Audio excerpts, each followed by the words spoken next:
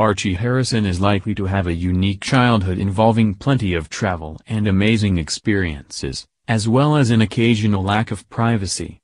But what are the largest struggles he will face with Meghan Markle and Prince Harry as his parents? Archie Harrison Mountbatten Windsor, the son of Meghan Markle and Prince Harry, was born on May 6 this year.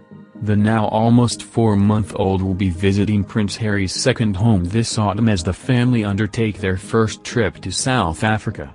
But along with the many benefits that come with life as a member of the royal family, there are challenges that baby Archie will need to overcome. One such struggle for the infant will be figuring out the potentially confusing discrepancies between British and American English, so which are the biggest words likely to trip him up?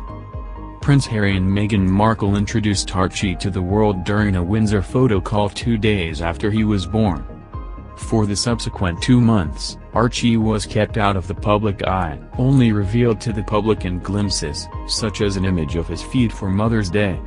On July 6, images of the infant were officially shared to commemorate his christening held in the private chapel at Windsor Castle.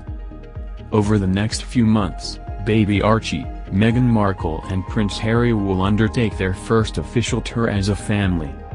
Meghan and Archie will join Prince Harry on his visit to South Africa, after which he will continue to Malawi, Angola and Botswana alone.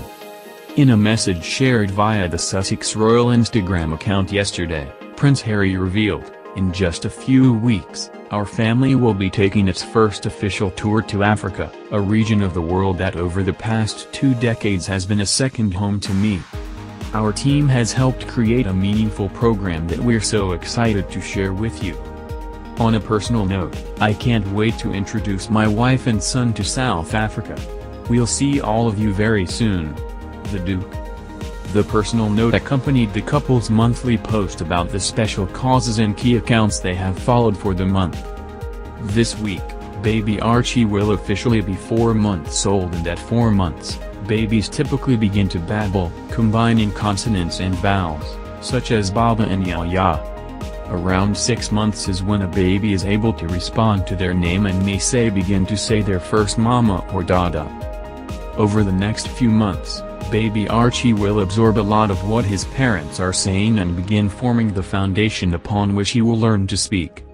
But with an American mother and British father, is there likely to be confusion about the meaning of some words?